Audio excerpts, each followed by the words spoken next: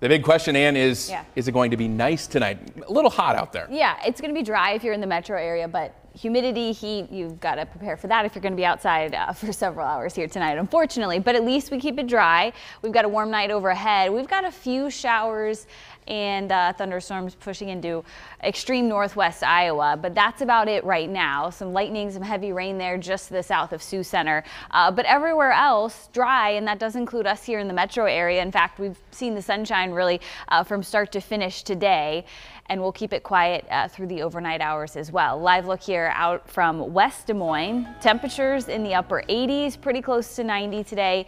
We'll see what the actual high temperature comes through from the National Weather Service here in about an hour. But I think tomorrow most of us jump up into the low to mid 90s there by the afternoon. We've got dew points sitting in the low 60s, so humidity fairly high for us here as we head into the 4th of July holiday. Temperatures right now, we're at 90 in Ankeny, 89 up in Ames, 88 towards Carroll and Audubon, and close to that 90-degree mark out in Perry. It's a hot one and a humid one for everyone, no matter your plans this evening.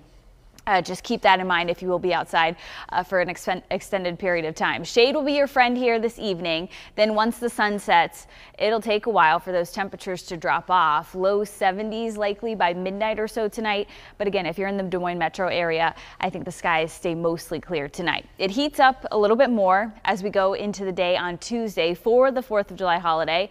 We're talking temperatures here in central Iowa in the lower 90s. So here's what it looks like for your hour-by-hour forecast. We'll take you through tonight into the day tomorrow. Again, a few storms possible, especially across northwest Iowa and then into northern Iowa here tonight. But those will fizzle out fairly quickly here this evening.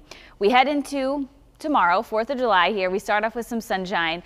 Winds will be out of the south. We're still pumping in that warm and humid air. We've got a few showers that develop off to our west by midday, but it's really the second half of your Tuesday that you'll want to pay attention to, especially if you're in northwest Iowa. That's the best chance to see storms, showers, or thunderstorms as we head closer towards sunset tomorrow evening.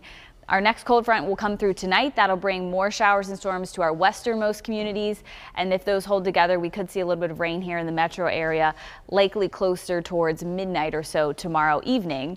Clouds are lingering into Wednesday, and then we'll see another chance for some showers and storms heading into Wednesday afternoon. Tomorrow, though, there's a chance for some stronger storms to develop. Hail and damaging winds would be the main concern. And again, best area for that will be northwest and northern Iowa here tomorrow evening. So if you have plans to do the fireworks tomorrow in Des Moines, it'll be another warm and muggy day. We're talking temperatures still hanging out right around 80 degrees there by 10 o'clock tomorrow night.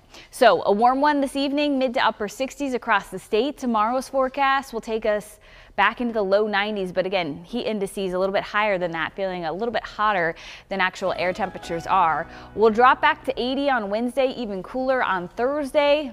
The humidity drops as well for Thursday and Friday. Much more comfortable end to the work week here for the 8-day forecast, James.